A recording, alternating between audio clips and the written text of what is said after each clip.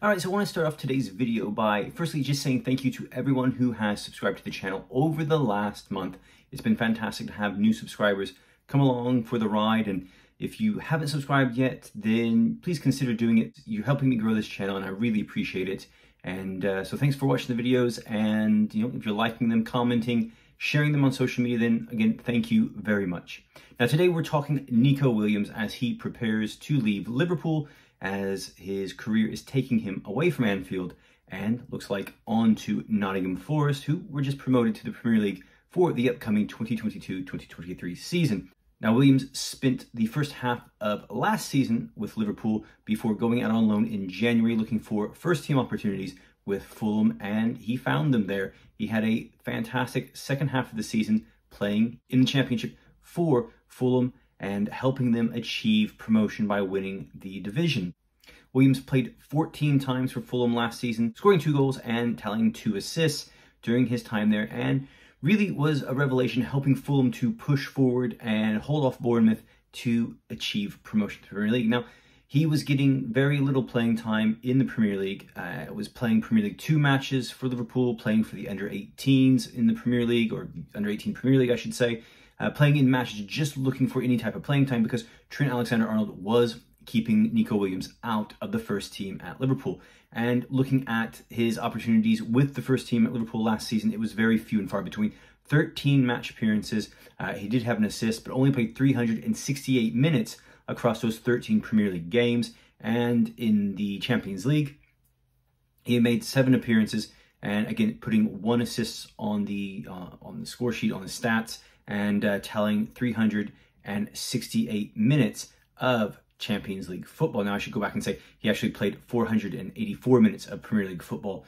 Williams just not finding those first-team opportunities there with Liverpool and needing to leave to get that first-team opportunity. And we've already seen Liverpool go out and sign Calvin Ramsey from Aberdeen this offseason with the idea that Neco Williams would be moving on, and it is about to happen. Now, Nottingham Forest are going to pay £16 million, reportedly, for Neco Williams' services, and Nottingham Forest are in need of a new right wing back, as Djed Spence will be moving to Tottenham this offseason. Now, Williams will have plenty of playing time, and now it's all about him making that step up. Performed well last season for Fulham in the Championship, but now it's about making that step up to being a regular first-team player in the Premier League. And in my opinion, we saw him struggle at times, especially in defense for Liverpool when he was called upon to take over for Trent Alexander-Arnold, and he struggled. He had trouble making that step up to the Premier League games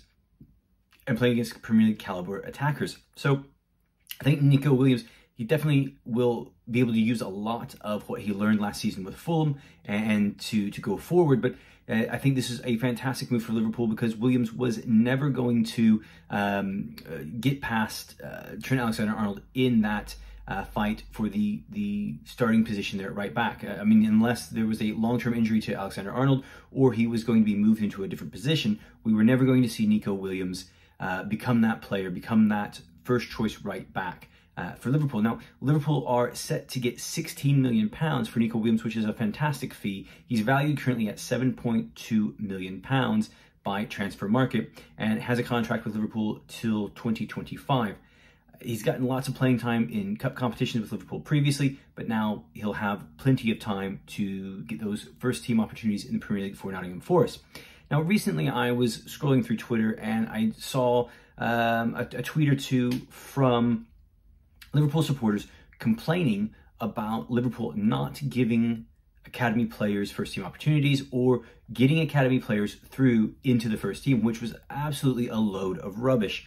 Williams came through the Liverpool Academy, he was with the youth teams, and progressed all the way into the first team. We've seen this with Alexander-Arnold, we've seen it with Tyler Morton recently, we've seen it with Cade Gordon recently. We've seen players at Liverpool being given first-team opportunities more than we've been seeing a lot of players elsewhere. Manchester United for one, Chelsea another. Those teams not necessarily giving players the first team opportunities that Liverpool have been giving to the academy players, the academy graduates at Liverpool. So anyone who thinks that Liverpool aren't giving those players a chance is absolutely wrong. And for the most part, a club like Liverpool, at the moment in modern football, they're not looking necessarily to bring those kids through to the first team and to make them stars. I mean, in certain cases, Alexander-Arnold, for example, that has happened. But for the most part, in modern football, clubs, big clubs like Liverpool, big clubs like Manchester City, they're looking to bring players into the first team or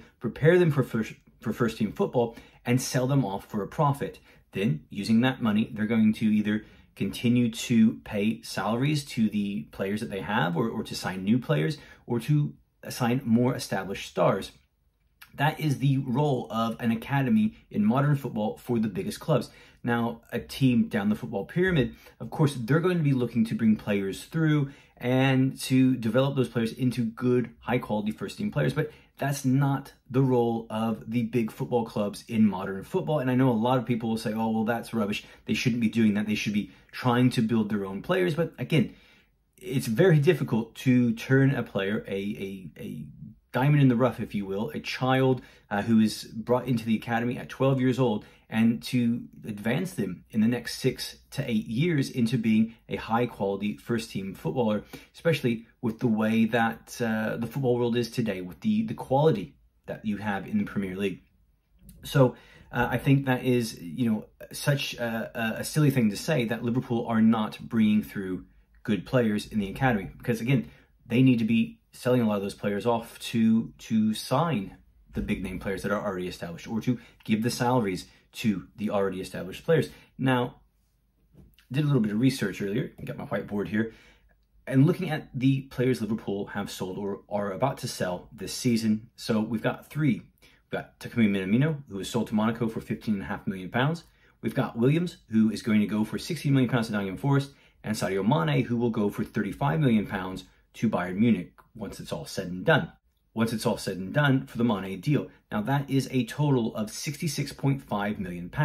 And if you look at the initial fee that Liverpool have paid for Darwin Núñez, that covers the initial fee. Now it doesn't cover any of the add-ons and the bonuses that Núñez could earn, but that £66.5 million covers that initial 64 or so million pound fee that Liverpool paid to Benfica.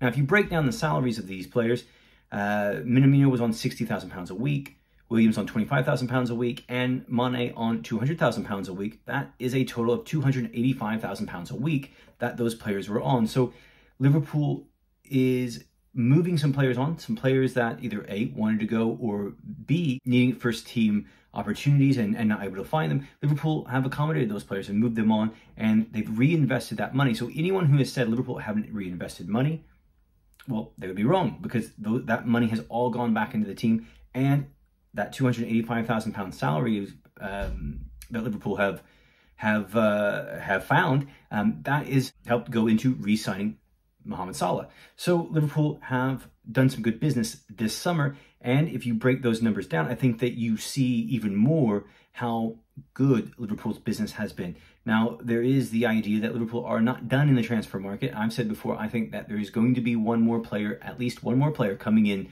sometime before September the 1st. So we'll wait and see that happen. I don't think it's a midfielder, so calm down. I think it's going to be at another position, and it might not even be a first team, or a first choice player. Now, Liverpool are considering loaning out Nat Phillips. There's question marks around Joe Gomez's future. There's question marks about Alex Oxlade-Chamberlain and whether he will stay for another season. So Liverpool could grow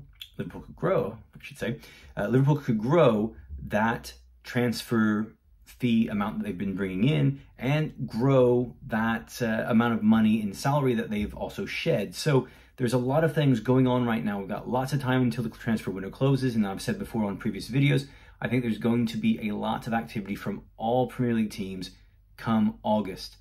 There's been a lot of activity already. There's going to be more activity in August once we see teams beginning to play, because there's going to be players wanting to move to prepare for that Winter World Cup.